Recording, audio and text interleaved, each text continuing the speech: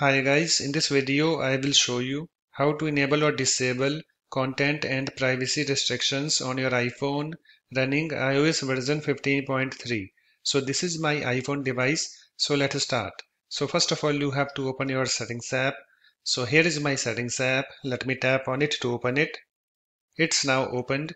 And also let me show you guys first that I have iOS version 15.3 installed on this iPhone device. So let me tap on this general and then let me tap on this about, and you can see guys here I have this software version. You can see I have iOS version 15.3 installed on this iPhone XR.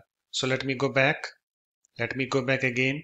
So to enable or disable content and privacy restrictions on your iPhone, you have to open your settings app, and after that you have to tap on this screen time. So let me tap on it.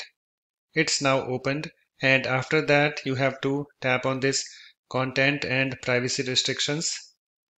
And you can see guys here we have this content and privacy restrictions. So currently it's disabled. You can see this toggle button is disabled next to it. Okay, so to enable content and privacy restrictions you have to enable this toggle button next to it. So to enable this toggle button you have to tap on it so that the slider moves to the right.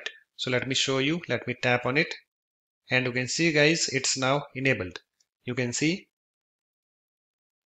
And whenever you want to disable content and privacy restrictions, you have to disable this toggle button next to it. So to disable this toggle button you have to tap on it so that the slider moves to the left.